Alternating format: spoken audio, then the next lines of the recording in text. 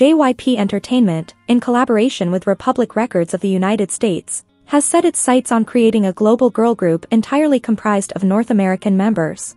The A2K project is currently in full swing, with a second evaluation round taking place in Los Angeles for successful applicants from auditions held in 5 U.S. cities. The audition process has been documented and shared on YouTube, generating buzz and anticipation among eager fans. While there is excitement surrounding the A2K project, some netizens in Korea remain skeptical about its potential success. The idea of an American-based K-pop group has sparked debate, with questions arising about whether such a group can be considered part of the K-pop culture. Critics are cautious and even recall the past struggles of the Wonder Girls, a previous attempt by JYP to venture into the US market. However, others are supportive of the bold move, recognizing the courage it takes to undertake such a challenge. Some netizens ponder whether songs sung by a non-Korean group can truly be labeled as K-pop, while others applaud JYP's ambitions and acknowledge the opportunity for global collaboration in the music industry. What do you think about A2K project?